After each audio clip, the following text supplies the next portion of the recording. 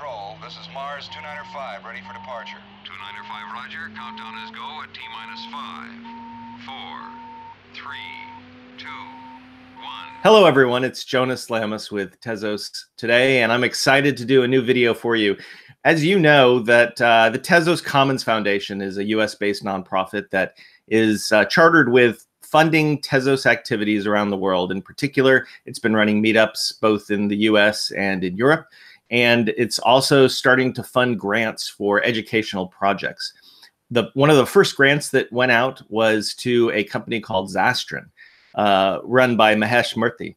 And Zastrin is an online education program that has traditionally built modules to help people learn how to develop dApps and other kinds of blockchain activities on the Ethereum ecosystem. And they've now launched their first course for Tezos. And so we have Mahesh with us here today, and I'd like to invite him to introduce himself, give us a little bit of background about himself and Zastrin, and then we'll take a look at the course.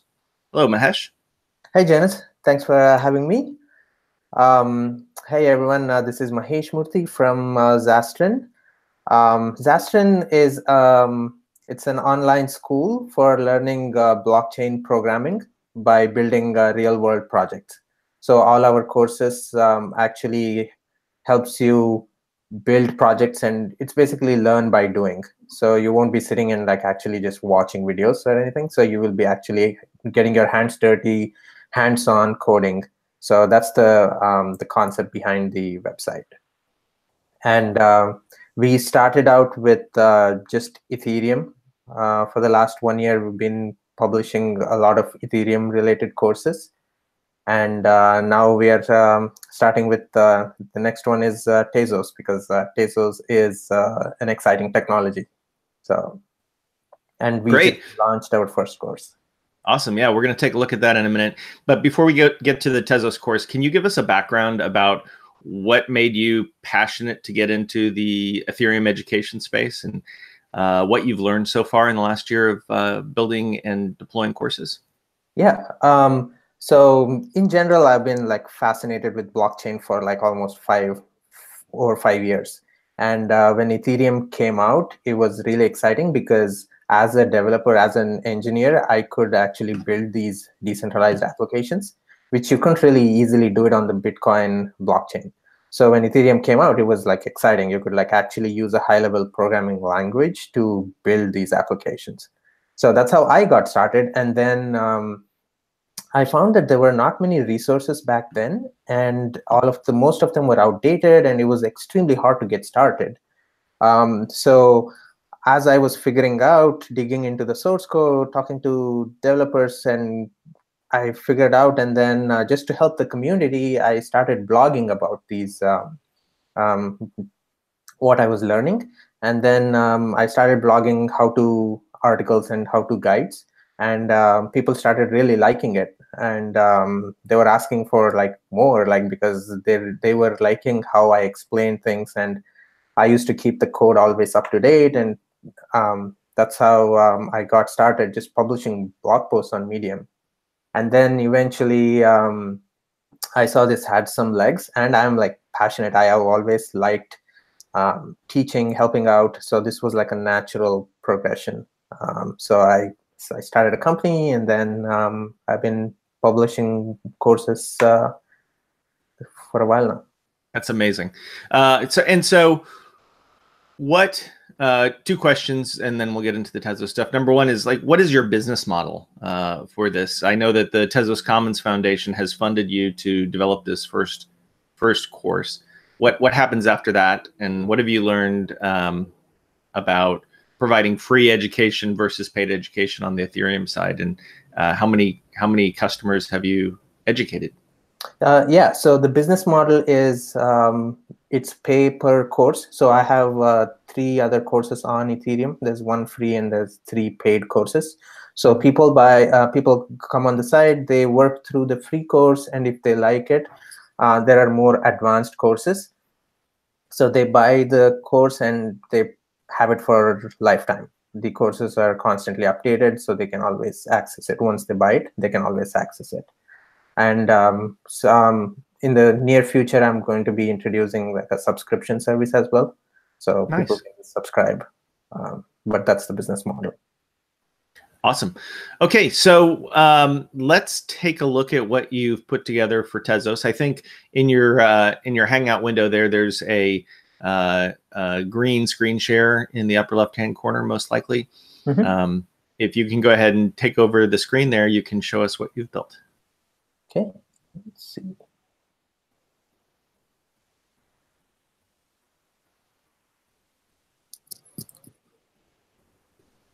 Great, I can see it. You can see my site. I can see it. Okay. This is my website, so you can go on Zastrin.com, and I have a whole bunch of courses. The very first one I have right now is the one which I just launched, which is building a simple Dapp on Tezos. You can get started for free thanks to the TCF for sponsoring this course. It was fun figuring out and building this course. I wanted to just quickly give you an overview of like what you will learn in this course. You're basically you're going to be building a fully decentralized application, which would look very similar to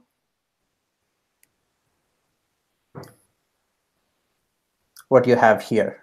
This is built on Etherium, where you have it's a voting application where we have a bunch of candidates, and you can cast votes for these candidates, and all the votes are recorded on the blockchain.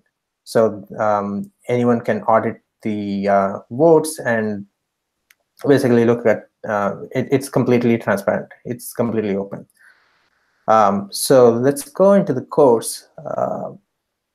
So one of the prerequisites for this is the first of a series of courses I plan to create. This is the first one. The goal of this course is to just get you started, like just get you started on what Tezos is, and get you installed and set up with all the necessary software, and build a simple smart contract and build the front end. So it expects that you are you know something about like blockchain, how blockchain works at a very high level at least. And then since we will be using Liquidity, which is a functional programming language, which is different from like an object-oriented programming language and things like those. So it would be beneficial if people know some functional programming language.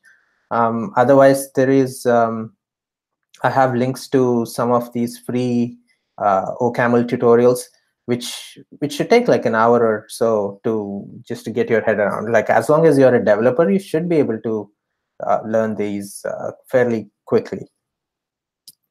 So as long as you know a little bit of blockchain and you are a developer and you have some basic knowledge of HTML, JavaScript would be good, but it's not like absolutely necessary because I go through all of these in the videos in detail.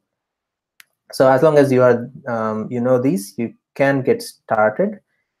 And then here's a screenshot of the application we'll be building.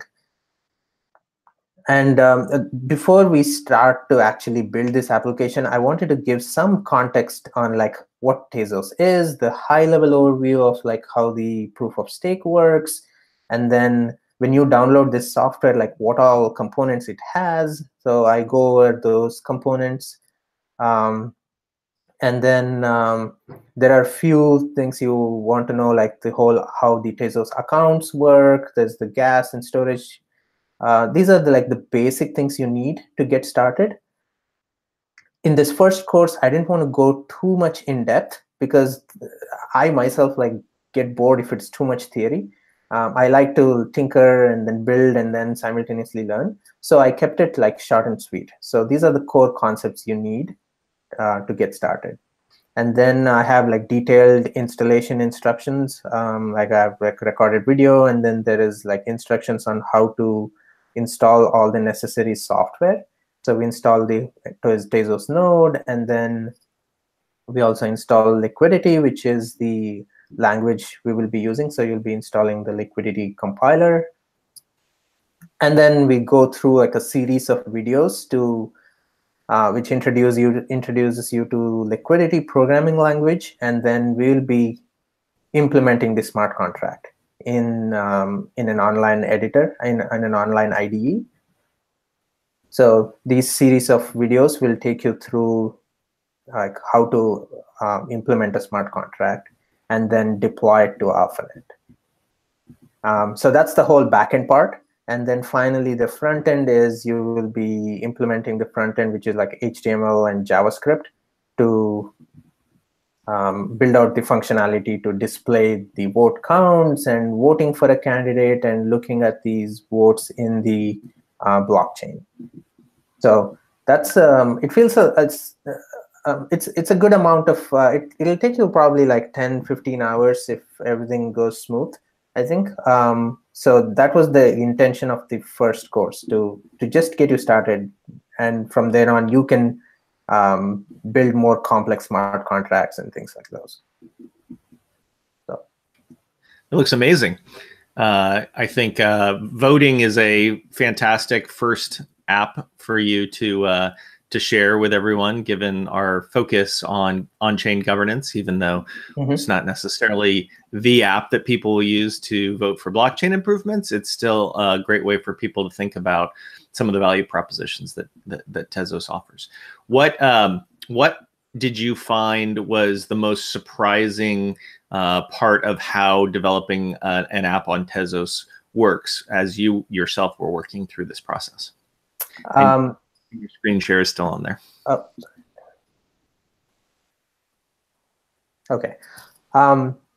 So it was when I went in and when I started figuring it out, I was not 100% sure how smooth the process would be, because when it's back in the day when I was doing the Ethereum, like, it was common. The technology is still new. There's so many moving parts, like there's installation issues and things like those. But with Tezos, the first surprising part was I followed on the GitLab, the documentation, and there was barely any surprise. Like it was smooth installation. I was like, okay, that's a good first start. So that was nice. And then I was able to start up the node and sync to the AlphaNet, because there's not a whole lot of data yet. It was like fairly easy to sync the chain. And then was the installing the liquidity and the compiler.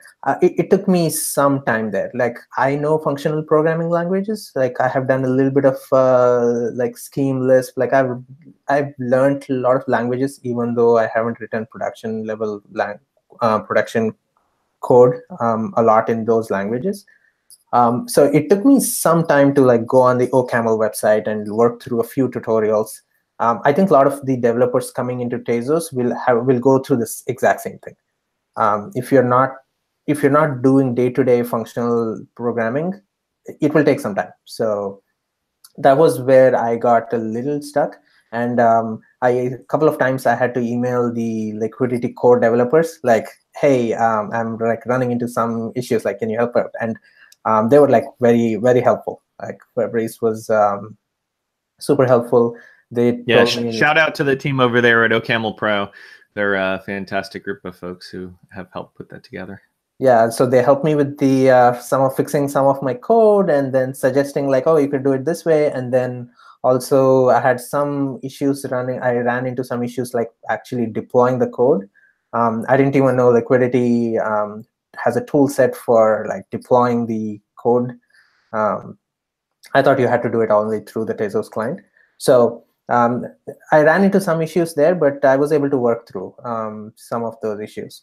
But I think as more developers come into this ecosystem, what is going to happen is more frameworks will be built. Like right now, if someone going through this course, they can see that the way I'm like deploying the code, it's not very like smooth. Like I think people will build frameworks. Like Ethereum has like a truffle framework, which is very popular. Similar to that, I'm sure like more frameworks will come, which will make all of this management easy and build out abstractions. And then Figuring out the front end part, there was another challenge where I ran into issues because the documentation wasn't fully up to date. But I went in with this mindset, like I knew like the technology is new, a lot of things are changing. The funny thing was when I built the first smart contract with the liquidity, and then by the time I recorded all the videos, like few things had changed. I was like, wait a minute, so I had to go like update those things and then record my videos. So none of them were surprising, to be honest. Yeah. So some things were like smooth, some things I ran into like issues. So some were like helpful. So, but it's exciting. Like it's always fun when you put all the pieces together and get a fully functional app working. Awesome. Yeah, great job on that. So the Tezos Foundation announced that they are going to fund the training of 1,000 Tezos developers in 2019. But I think we're getting a good head start on them here with this course kicking off here in 2018. Do you have any expectations on how many folks we can get to use it between now and the end of the year? Well, so I think the TCF actually helped spread the word, and then we have I think 175 signups for interested in learning this course. So awesome. We're almost like at 200, which is like, and then I have a few thousand user base on the Ethereum side who are all like also interested. So I'm going to send out. So maybe we'll hit like 300-400 people by the end of the year. Let's see. I think you're going to have to get busy on building that next course. Yeah, I already have a like list of things I want to like build next, but then I'm also want feedback from the developers, like what they want to do, like also like learn. So if you are listening to this, like if you are a developer, if you work through my first course, and if you have more requests and suggestions and feedback, I would be happy to incorporate those things in the next courses. Awesome. All right. Mahesh Murthy from Zastrin has given us a fantastic demo of the new Zastrin Tezos Dapp course that's launching today, I suppose. Mm-hmm. And we're excited to get the word out about it. We thank the Tezos Commons Foundation for funding the development work of this first course. The Tezos Commons Foundation provides grants to anyone out there who'd like to do educational outreach activities or meetups or other interesting things in the Tezos ecosystem. You can find the Tezos Commons online at www.tezoscommons.org. And the Zastrin is again at zastrin.com. I believe that's right. Mm-hmm. Yep. Awesome. And I'm Jonas Lamas, and you can find my site at tezos.community. So thanks everyone for watching, and thanks Mahesh for joining us, and we'll look forward to talking to you all soon on the next Tezos Today. Likewise. Thank you, Jonas. And again, thank you, TCF, for sponsoring the course. Great. Bye, everybody.